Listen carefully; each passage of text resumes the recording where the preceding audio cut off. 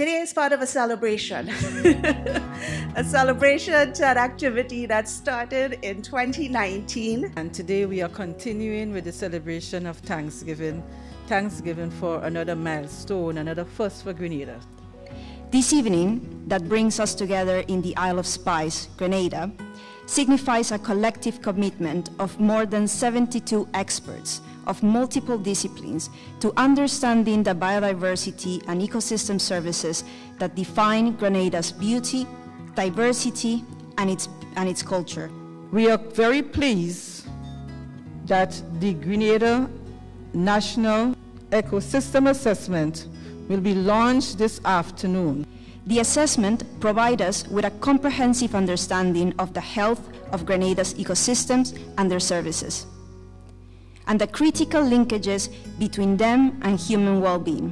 What that assessment report does is that it presents information on the current status and threats to key ecosystems here in Grenada.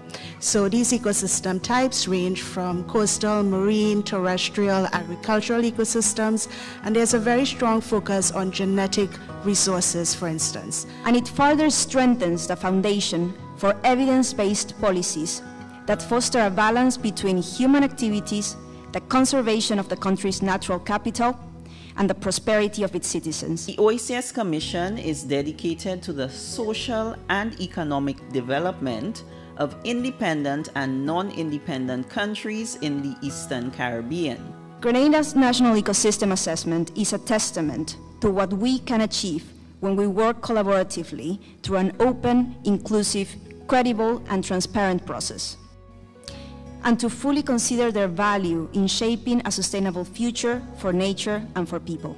To ensure a better quality of life for the people in the OECS.